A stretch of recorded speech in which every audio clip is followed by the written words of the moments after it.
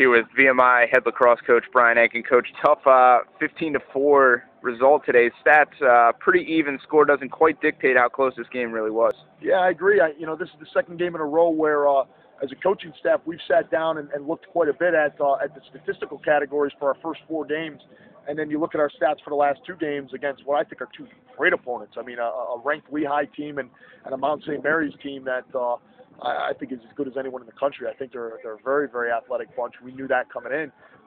Statistically, I looked at that across the board, and I think that it's very telling that we're competing with these teams. You know, unfortunately on the scoreboard, it's not telling as much as we'd like it to, and some of that is some execution base and us managing to find some quicksand. But I really couldn't be happier at the effort for 60 minutes we brought together. We found out a little bit more about ourselves and some really good things on both sides of the ball. We just need to extend that for more than just spurts during the game and find ways to overcome some of these little down cycles that we have. Last 2 games, you guys have been outstanding in the clearing game. You guys went 14-14 this game and held them to just 11 successful clears on 19 attempts. Is that something you guys worked on this week? Yeah, it's something we work on every week. I think I'm proud of the fact that it finally shows statistically, and I think it finally shows in the number of possessions we had, because we take a ton of pride in the riding and clearing aspect. And to have a margin that big is something that we've been trying to go for all year.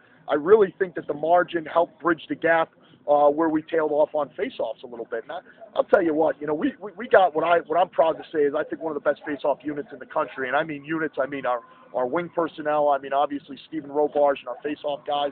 And you know, these guys, as we run into other teams, they're going to prep hard for those guys. And I take my hat off to the face-off unit up there at Mount St. Mary's today. They did a heck of a job prepping. They executed very well. They took us out of our game a little bit. And we kept battling and threw everything that we had at them. And did win some good key face-offs, but we got to find some other ways to be able to get the ball when we are having a tough day at the X. On the defensive end, you guys held Mount St. Mary's to 1 goal in the first and 2 in the third. You know, coming in, obviously you're going to know your plan, and then halftime adjustments going into the third as well. Kind of talk about the defense today. Yeah, I can't say enough. This is 2 games in a row, and the 15-goal margin there, I think it's a little tough to tell what a great effort they put together. I think, I think for us, just playing a very, very good zone defense and then flashing some of our man opportunities at them, I think clearing the ball helps us tremendously. We're playing a lot less defense now that we're clearing the ball better. We need the offensive end to be able to pick up their part. And I say that meaning we're creating good opportunities, we're just not finishing the opportunities as much as I'd like. And we had some shots in the first quarter where I felt that it could have been a 1-to-1, a 3-to-1 advantage from our end if we finish a couple of our predetermined opportunities. And that'll become a major point of emphasis moving forward here. But just another great showing from our defense.